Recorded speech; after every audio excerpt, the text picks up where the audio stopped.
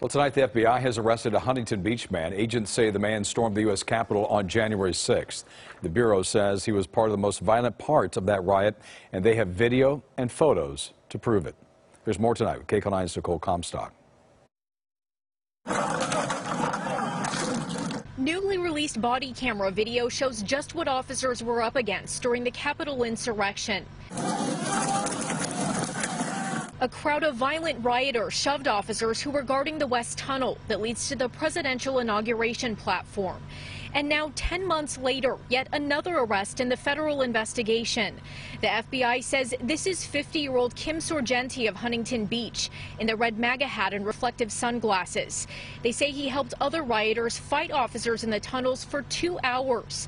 He was arrested Monday and charged with obstruction of law enforcement during a civil disorder, knowingly entering a restricted building without legal authority, and disorderly and disruptive conduct in a restricted building. A big range of offenders here. This guy looks like he's on the upper middle range. Brian Levin is the director of CSUSB's Center for the Study of Hate and Extremism.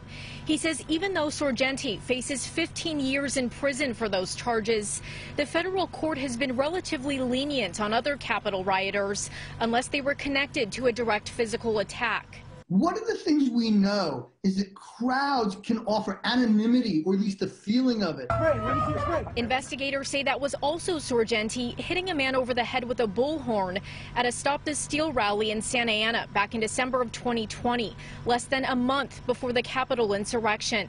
He was charged with assault with a deadly weapon in the Santa Ana case, but was released on $100,000 bond. We've seen this fertilized by social media and paid outfits like Stop the Steal, which was started by political operatives, but then took in a lot of guppies on that sunken reef.